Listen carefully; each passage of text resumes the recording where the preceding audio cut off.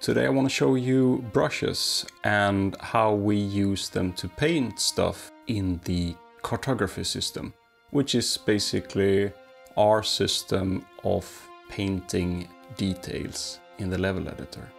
As you can see in this older system of the mountain brush, it creates a cluster of mountains that looks kind of symmetrical and not really great.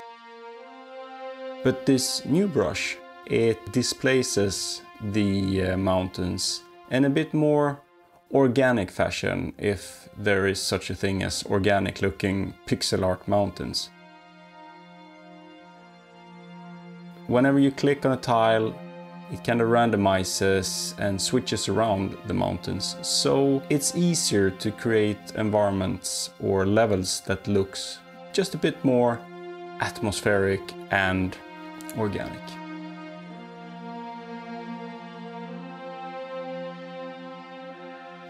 This brush right here is an obstacle brush that we use when painting obstacles on a combat grid. The combat maps look especially grid-based since they actually have a hex grid on them. And we just want them to look a bit more organic, basically. So that's it. Hope you liked the video.